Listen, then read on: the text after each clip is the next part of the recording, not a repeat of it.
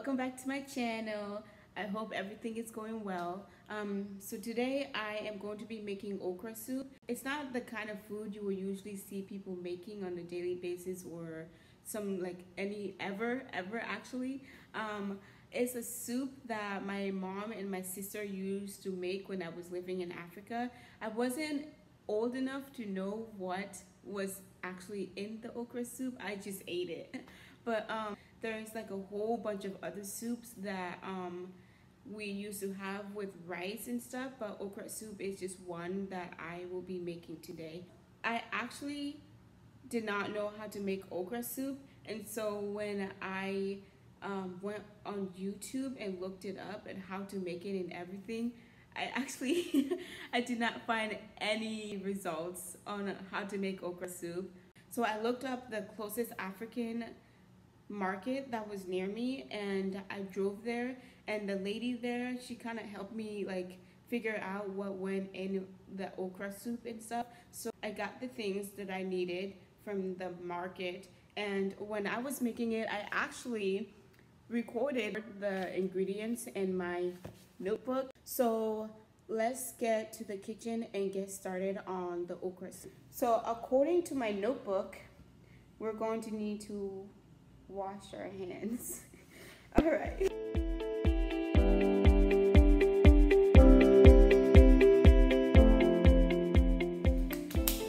All right. So for the ingredients, we're going to need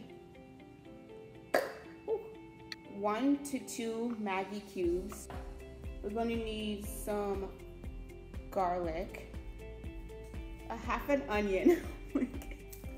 Alright, so I know this onion is super huge, so I'm probably going to need like a fourth. But if you have the smaller one, just use a half of onion. And then you're going to need palm oil. Usually when I make my soups, I just put the fried pepper in it. The fried pepper from the African store. But there are other kind of pepper that you can use, so you will, depending on how hot you want your food to be, you will use however many pepper you want to put inside. But I put about like a tablespoon of this pepper in my soup. You're going to need 1/2 teaspoon, some garlic salt, and some salt. You don't necessarily need pepper because you're going to be putting the pepper inside, so some salt. And you're going to need a 1/2 measuring cup. You're going to need okra. And then for the meat, you can use any kind of meat you want. I'm using kingfish. Just one. You can just use a variety of meat if you want. You can put more than one meat. You can just put one meat, but however much meat you want to put in there. And then you're going to need some cassava leaves. The lady only sells the frozen cassava leaves, so I just bought a pack of that, and I cut it in 6 pieces, and I'm going to be using one of the 6 pieces of cassava leaf in my soup. And there you have it. So let's get everything put together. To begin cooking your soup, you want to grab the pot that you're going to be cooking the soup in, and then you're going to grab your okra, cut the ends off, and put it in a bowl so that it's easier to wash once you're done cutting the okra. And after you cut all of the okra, you just want to wash it and put it in the pot that you're going to be cooking the soup in. Put some water in the pot and put the pot on the stove and let it cook. Just a heads up, if you have never made okra or came in contact with okra, it's super slimy. Some facts about okra is in Liberia, we used to call it bang. I do not know how to spell that, but oh well.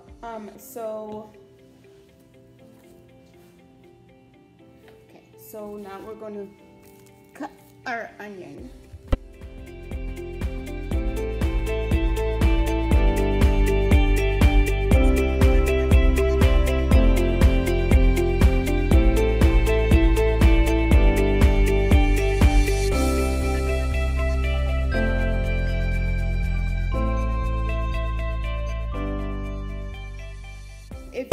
your meat raw, you just want to pre-cook your meat so that when it's time, you can just put it in your soup when you're done. So I'm just going to cut the bones out, and then I'm going to put it in a small pot and put some water in it and put it on the stove and cook it until it's all done. Now will be the best time to make your rice or any other entree that you plan to have with your soup.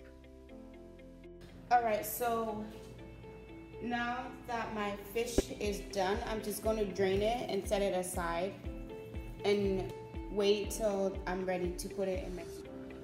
Alright, so you are going to cook your okra until it's all the way cooked. I cooked this for about 30 minutes, so you can either cook yours for 30 minutes or just wait till your okra is all the way cooked.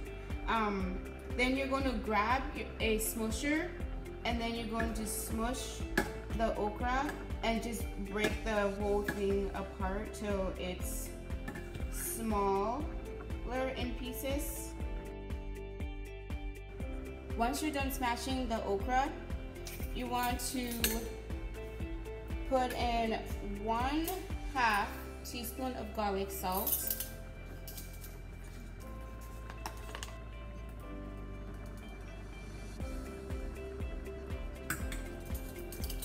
1/4 teaspoon of salt.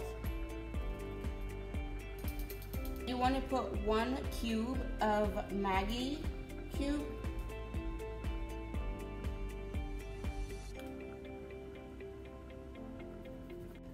1/2 cup of palm oil. After you put your oil, you want to put in that 1/6 or however much cassava leaf you want to put in there into the soup and break it apart. And then you want to add the pre-cooked meat that you made earlier. You want to break it down into smaller pieces. So I'm just going to put 2 teaspoons of this fried pepper in here.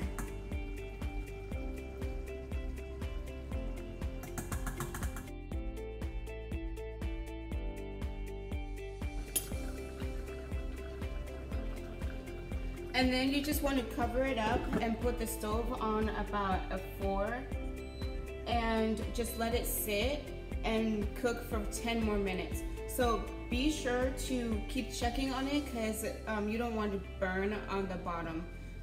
Now is the time that you can taste your soup, and if you want to put in the other mag cube, you can put in the other mag cube. If you want to put more pepper, you can put more pepper. If you want salt, you can put salt. So just be sure to taste it and make sure it's tasting the way that you want it to taste. Pakumaimi. So Pakumaimi means come let's eat in my native language in Liberia that I used to speak. So thank you for watching my video, and I hope to see you next week and find out how life was like living in Liberia.